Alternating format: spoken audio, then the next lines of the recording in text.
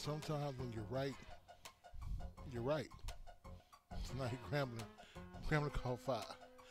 And now they're on to the next big fight against Big Zach Edey.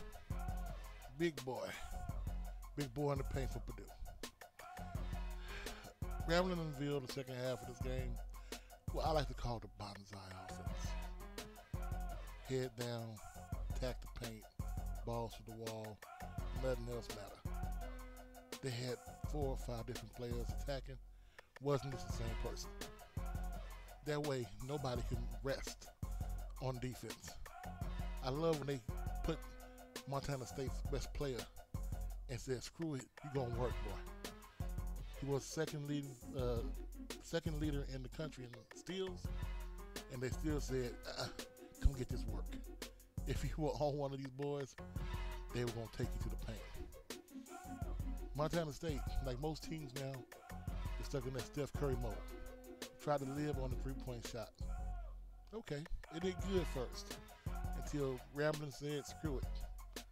Locked the defense up on them and wore their ass out.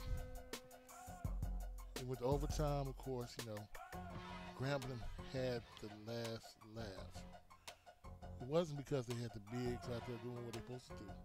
The bigs were just up there getting up space, getting rebounds every now and then.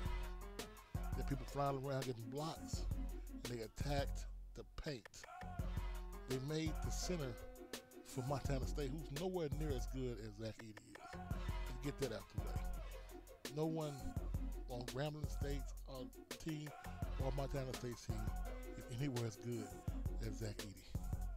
But they made him work. And once he worked, they ran off what he was doing. If he tried to close the paint because this guard got beat off the dribble, they passed the ball to his man for a layup.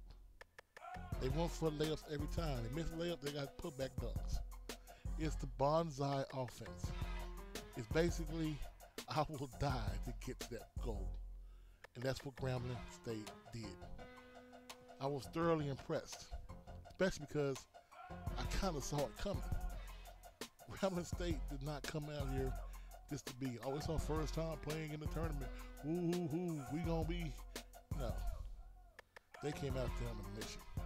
And their mission was to set it off and let Montana State know. Let the world know. We may be from HBCU. We may be from the SWAC. But you're going to recognize us.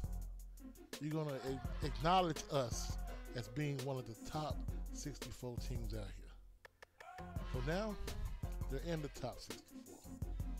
Now what are they going to have to do? The same offense they had in the second half, bring that from the opening tip. Bring that in, attack. The only difference is, when you get them big men who do those rolls off of those pick and rolls, pick and slips, and they got a 6'1" guard on them in the paint, get the ball to the big guy. Let them work in the middle.